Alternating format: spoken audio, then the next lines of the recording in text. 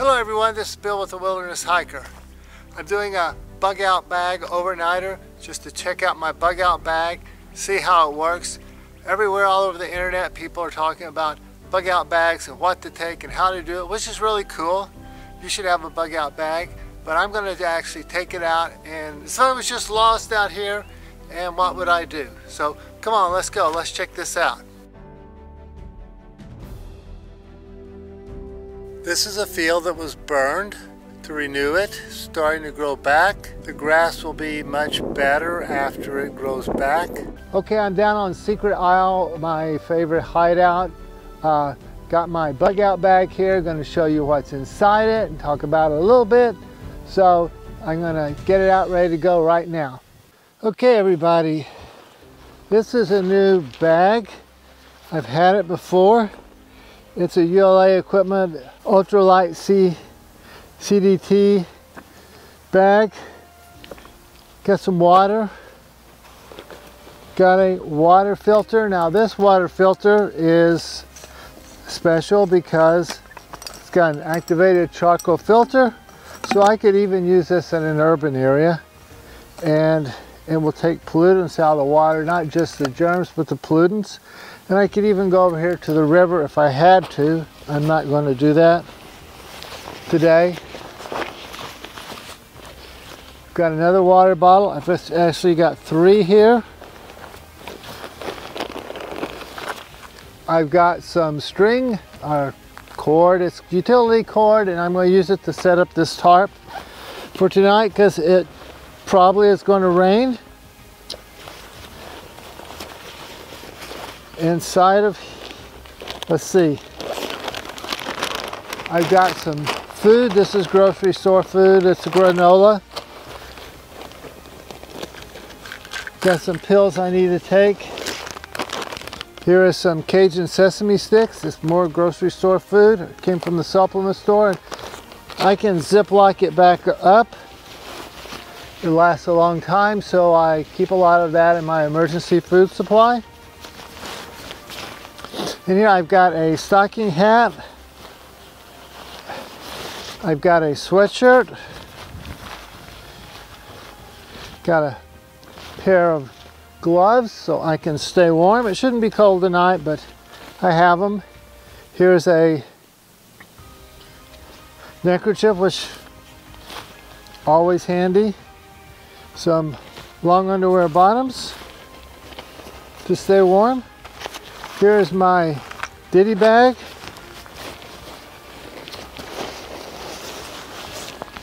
Here's a blanket, and this is the Sea to Summit ultralight dry bag.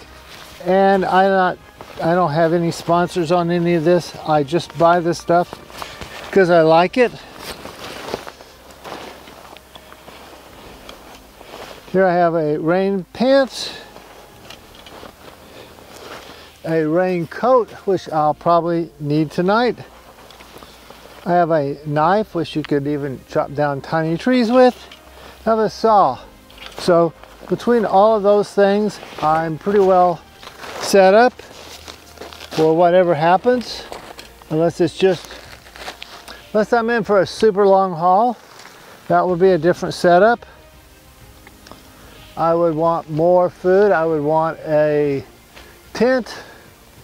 I want some kind of a sleeping bag.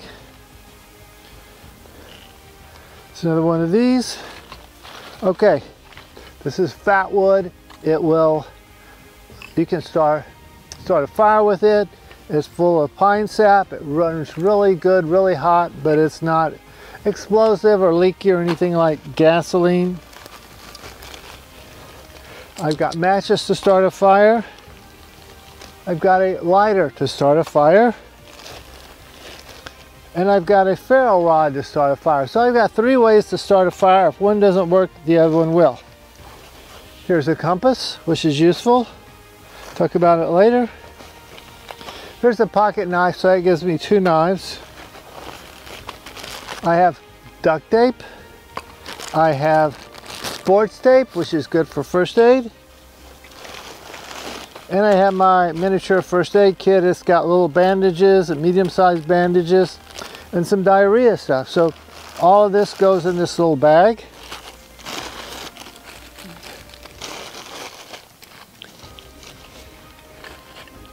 I will keep one fire starter out just because in this environment I won't need the fat wood.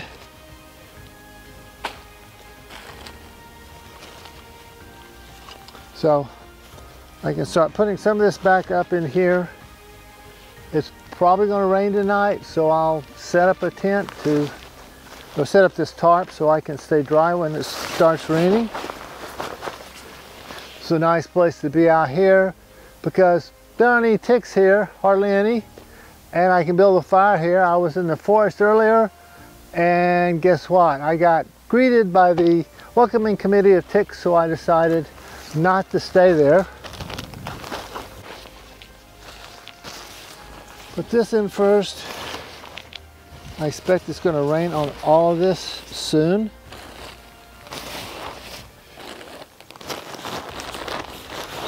So I want to keep all my clothes and things dry. Just keep out the stuff I need for right now.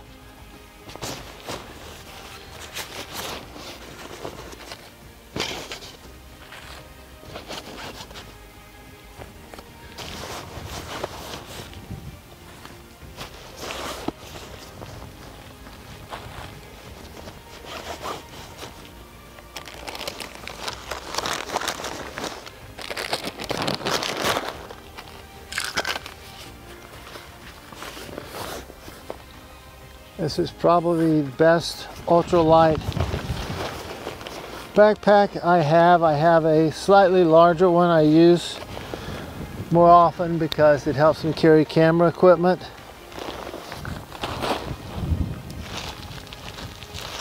So that's the Bugout bag that I have for my just throw in the back of the car and general purpose everywhere you go. So tonight I'm going to try everything out and see how well it works. Going to make a place here to put the tarp. So get rid of these extra little branches. That pretty well clears out the area above.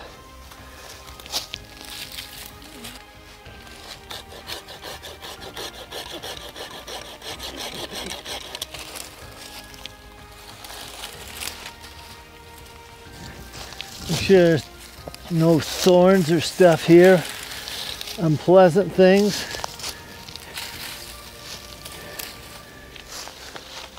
I can put the tarp here.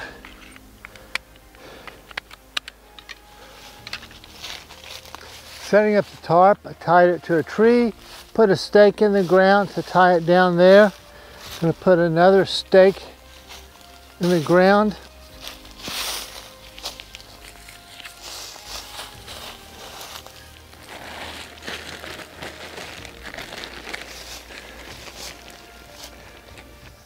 Over here, tie it down right here.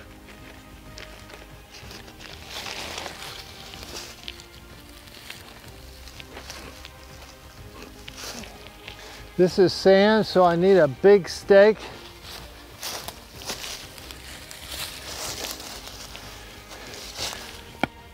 Or it'll just pull right out.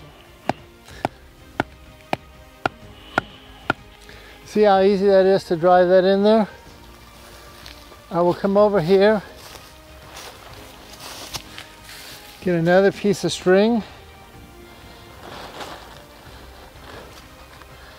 This is like good for like 550 pounds of pull, so it will work.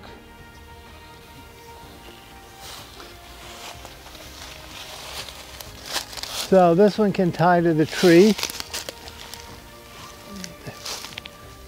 Need it to be about that long.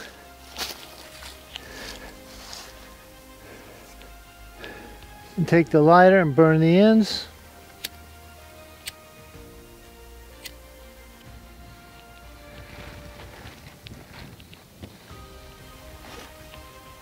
Tie the appropriate knot.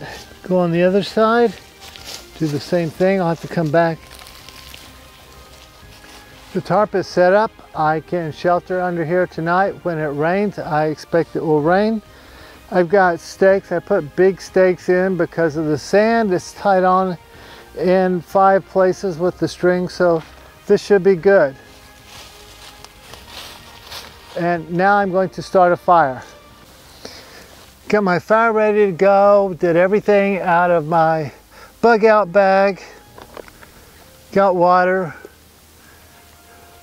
I could go down and collect some water if I needed to.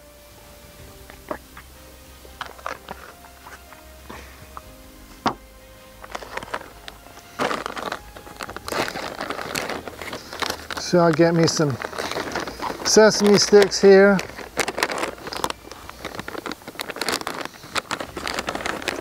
This is really good non-cooked food. Any kind of non-cooked food you like.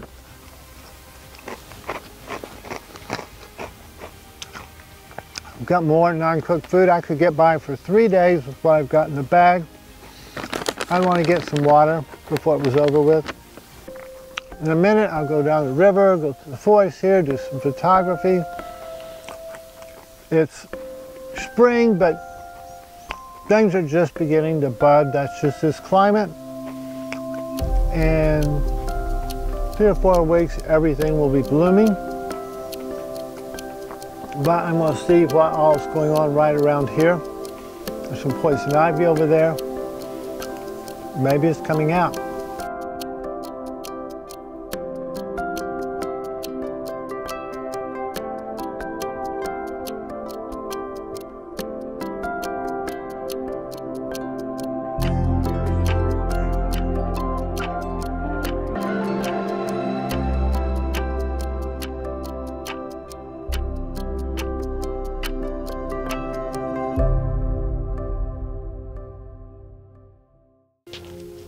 Time to start the fire. I got everything ready.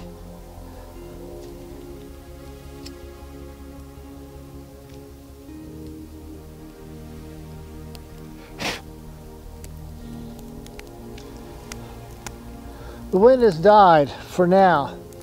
I bet it'll come back. I set my tarp up so it would block the wind, unless of course it changes direction. And this fire is set up. This is the Indian fire instead of the white man fire, so it's small and I just sit here close to it. And that way I don't need a mountain of firewood. Put a little grass in the middle with some branches underneath and branches on top, and it's just going great. I wish all fires started this easy. And it is growing. Wow. I'm maybe sitting too close to it. I'll just keep it small.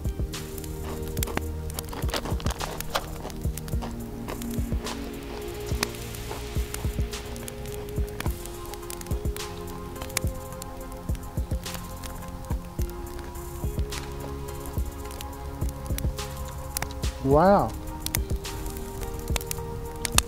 This stuff is dry. Can you hear the fire? Well, if it doesn't rain for a few days and you're on a desert island, you get a fire like this. It is so dry here because it's nothing but sand. Got to move the log.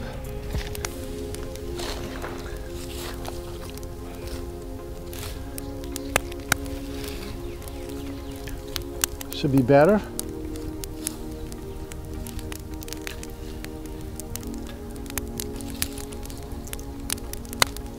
Well, the wind is shifting, so I'll just have to shift with the wind. Anyway, this is a beautiful little fire. It's getting dark here. The fire is burning down a little bit. The wind keeps changing and the smoke keeps chasing me, of course. What fires do.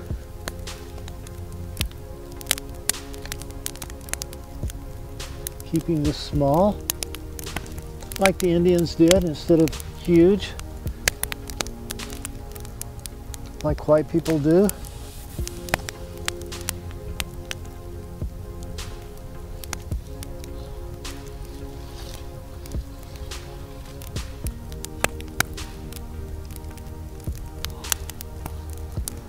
and it's quite warm. If you were going to be out here with no shelter, then you could just stay warm with a fire, unless it rains, of course. If it rains, then you're in trouble. And if it was really cold and rainy, you could build a fire close to the tarp, but you have to be really careful with that. Anyway, I could stay out here. After 2 days, I'd run out of water, but I could always go get more water. And after 3 days, I'd run out of food. Then I have to figure something about the food. There's the long-term survival thing, and then bug out bag, and then you just need more stuff. You need a little bit of everything in it. But hey, if you had 3 days and something went wrong, you could figure out what to do next. There's people all over the world right now wishing that they had a bug out bag that they could just get by with for 3 days. The fire's burning down a little bit. The wind keeps changing and the smoke keeps chasing me, of course. What fires do, keeping this small, like the Indians did, instead of huge, like white people do. And it's quite warm.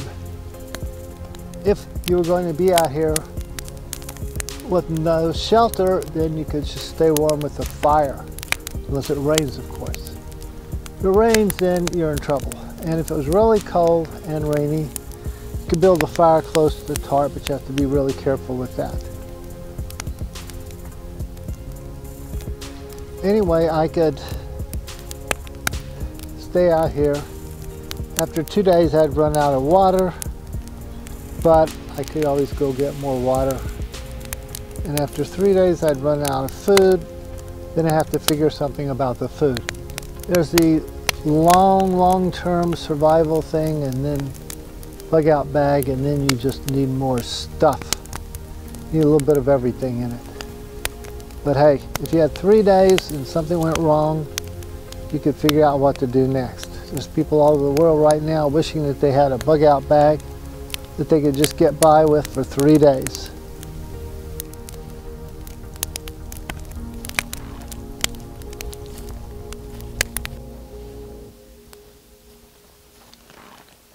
Broke camp, heading out. It was really nice here. The weather's beautiful. It's cloudy, it's cool, it's windy, but hey, it's outside and that's nice. And it's been a good camp out. So, and I learned a lot. I always learn something every single time I go.